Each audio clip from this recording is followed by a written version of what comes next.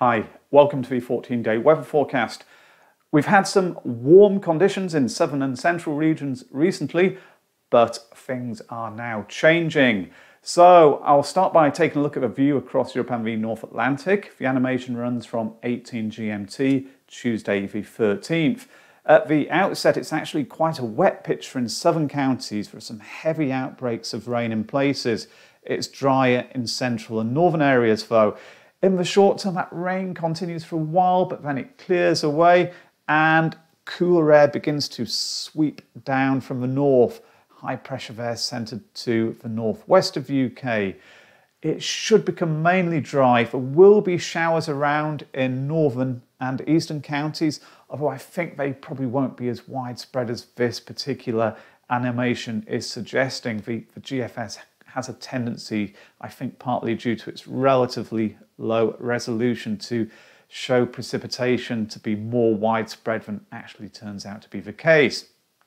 But the general picture is looking fairly consistent, and then as we go through the weekend, the high pressure starts to nudge across the UK. It turns dry everywhere, those showers fade away, and it's really a settled picture into the early part of next week. By Wednesday the 21st, just a few showers perhaps in the southeastern corner, and hints, that's all they are at this stage, of more of an Atlantic influence starting to return in the northwest. So it's worth taking a look at the air temperature profile associated with that animation. To begin with, the yellows and oranges are showing a warm air mass over most of the UK. It's just a little bit cooler in the far north. But things quickly change. This Arctic air starts to push southwards across all areas, at least for a time, but then later on, as the high pressure builds eastwards, air temperatures begin to recover and warm up once again. What that means for the temperatures we can expect down at the surface: 15 GMT Wednesday the 14th, 21s, 22s, so it's still relatively warm in southern and central Britain, a little bit cooler there in the north. But later in the week, the nights will be turning colder as well as the days. This is showing forecast minimums overnight on Friday and into Saturday morning. Single figures widely. Ground frost probably quite widespread in northern and western counties. Temperatures just holding up a little bit higher in central and eastern England. In the afternoon, the maximums are lower than we've become accustomed to in the south. 16 Celsius, 61 Fahrenheit, and several degrees lower in the north. By Tuesday the 20th, as that high pressure builds eastwards and air temperatures start to recover, the values down at the surface also increase, so back up to 20, maybe 21 Celsius locally, so pleasantly warm in sunny spells towards the end of the week after that cooler period, if this is correct, of course. Rainfall. GFS and ECM forecasts here for days 0 to 5. Both show the wettest conditions to be in southern counties. That's associated with the early outbreaks of rain through the first couple of days. Most of central and northern Britain dry, the far north seeing some rain. Moving forwards to the 0 to 10-day period, ECM on the left, GFS on the right again. The totals on the GFS chart haven't really changed significantly at all. Very, very little rain here been forecast across the UK between days 5 and 10. But ECM on the left does lift the totals, especially in central and northern counties. Differences there between the two models, just highlighting some uncertainty about whether high pressure will be dominating in the longer term or not. So, how do the deterministic models compare with each other at the end of the first week? Are they consistent or not? Here is the GFS, Tuesday the 20th, high pressure dominating things. It's a similar story with the Canadian, German and European models, mainly dry and settled if they are correct. Reasonable temperatures as well as that area of high pressure builds eastwards across the UK. Finally though, the UK Met Global, it looks a little bit different because the high pressure is centred to the west, areas of low pressure to the southwest and to the northeast. Probably mainly dry at this point, but the whole thing looks a little bit more iffy, and it's quite difficult to say where it will go in the days which follow. On the whole though, the end of week 1, probably high pressure remaining dominant. With that said, how is week 2 looking?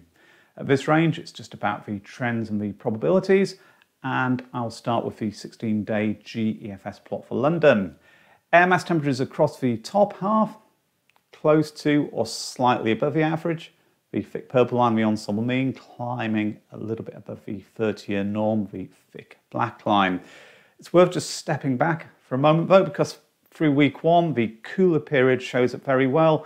All of the runs in the ensemble dipping significantly below the thick black line for several days. Also, it turns very dry, and that continues into week 2. But later on, a few rain spikes do start to appear once more, perhaps suggesting a transition back to more changeable conditions. 2 meter temperatures, so for ones we can expect down at the surface, not much of a trend here. The oranges remaining dominant throughout the period, so 16s to 20s, this shade of orange, and 21s to 25, this shade. Probably a little bit warmer than the norm through week 2 down at the ground level. Going up to Manchester, the air temperature profile is very similar to the London one. Likewise, it's a dry start to week 2, but rain spikes return. There are, I think, more on this plot than there were on the London one, just indicating that if there is a transition back to unsettled conditions, or at least changeable ones, it's going to be coming from the west, as is usually the case. 2 meter temperatures for Manchester, lower than they were appearing on the London data table. Not too bad though, 16s to 20s in the majority. Perhaps more of a cooling trend apparent here than there was on the London data table. 11s to 15s starting to show up there through the last few days. Up to Glasgow, once more the air temperature profile is similar. It's above average a little bit early on there. It recovers from that cooler period more quickly than the plots further south. Later on, it's dipping back towards the 30-year norm, so not really a big anomaly there showing up at any point.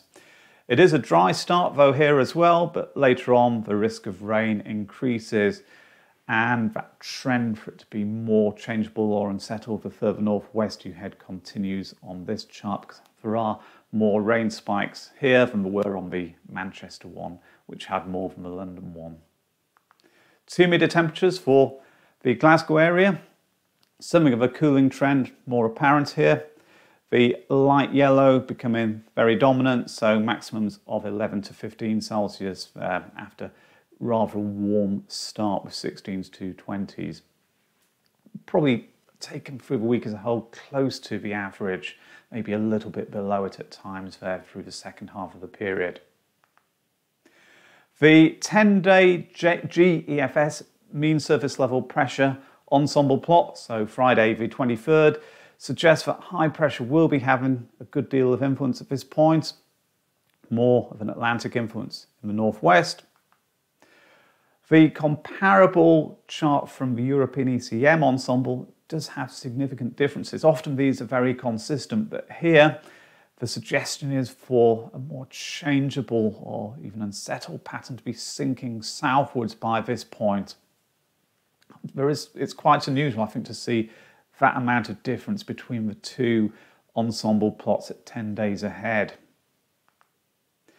The mean surface level pressure data table generated from the GEFS for York has a downwards trend, so high pressure in charge of things early on, 1026 to 1040 millibars, this shading. The yellows, though, increasing, 1011 to 1025 millibars. Also, greens begin to return a little bit of blue there as well, and even one run going purple. Those are all lower pressure. So the trend clearly through the second week is for pressure to be declining. Differences though between the GEFS and the European ensemble The European seems to be keener to decline pressure more quickly, and that would suggest a greater risk of rain, especially in the north and the west. So, to summarise, week 1, rain clears from the south to leave a lot of dry weather, but there will be some showers, particularly in the north and the east. Temperatures dip, they become below the seasonal average, leading to an increasing risk of ground frost and patchy fog, especially in the northern half of the UK. Week 2, it's a dry start, and by this time temperatures should have recovered as that area of high pressure builds eastwards across the UK. So in sunny spells, it is likely to be feeling pleasantly warm. Later on, the chance of rain starts to increase, particularly in the northwest. There is uncertainty, though, about the extent of the transition back to more changeable weather. The European ECM model seems keener to bring back the Atlantic than the GEFS does. Temperatures often close to or slightly above the average. So, there we have it. I think if I had to choose a couple of words to sum up the weather for the next 2 weeks, they would probably be no drama. That, though, is a risky thing in the UK, and it won't be making any headlines either. Anyway, I hope you enjoyed this video and found it useful. If you did, then as ever, please remember to hit the like and subscribe buttons below. Thank you for watching now. Bye.